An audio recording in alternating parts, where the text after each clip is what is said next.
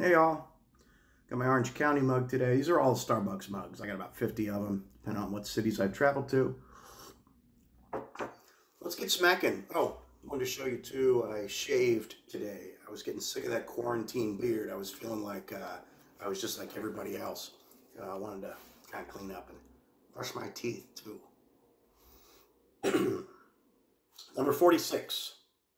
Johnny Carson once said, "For 3 days after death, hair and fingernails continue to grow, but the phone calls taper off." Ooh. 47. Barrett Wendell, 1855 to 1921. "I wonder if anybody reached the age of 35 in New England without wanting to kill himself." I think that was before the Tom Brady years. I can bet it's before the Tom Brady years.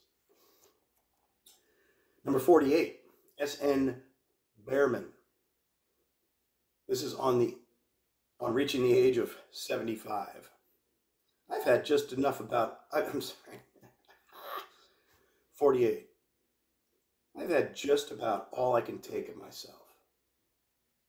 That's on turning 75. 49. J.P. Dunleavy. "When you don't have any money, the problem is food. When you have money, it's sex. When you have both, it's health. If everything is simply perfect, then you're frightened of death." 50. Bertrand Russell.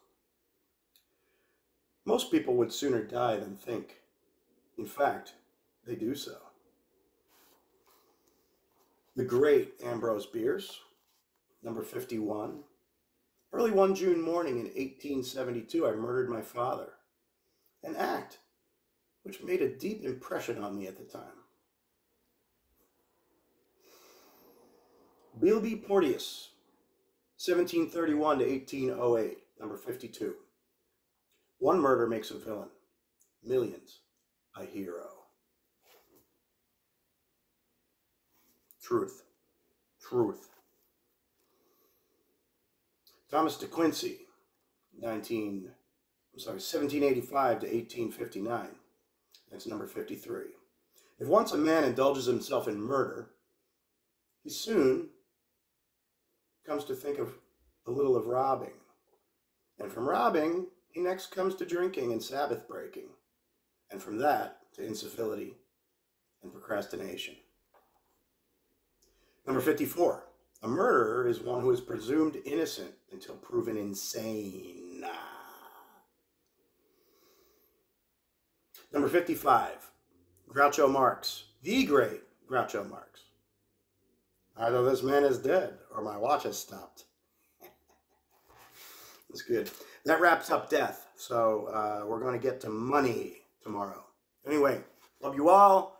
I will see you later.